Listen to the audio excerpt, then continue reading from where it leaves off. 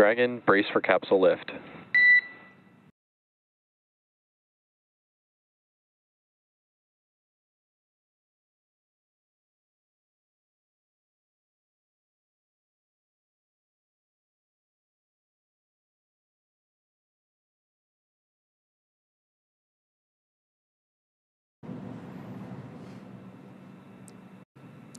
NASA astronaut Steve Bowen, the first to exit the Dragon spacecraft.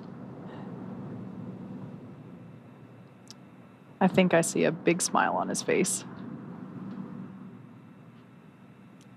Helped up by the recovery teams.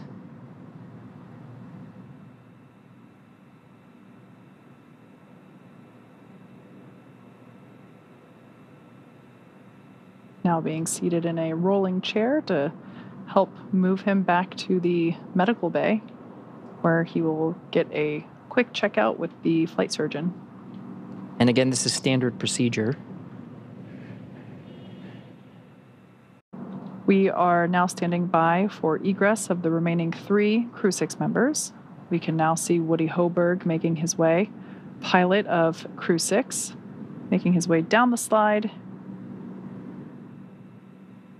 Looks like some excitement, possibly some more applause happening off camera. Remaining inside are mission specialists Sultan Alneyadi and Andrey Fedyaev. Commander Steve Bowen has already egressed. Some more applause there on the deck of the recovery vessel.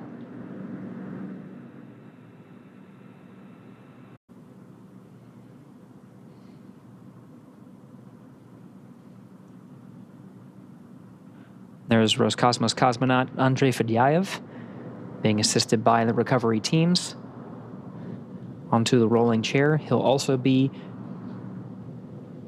positioned over to the medical facilities. Last remaining crew member inside Dragon Endeavour now is Emirati astronaut Sultan Alneyadi, completing 186 days in space.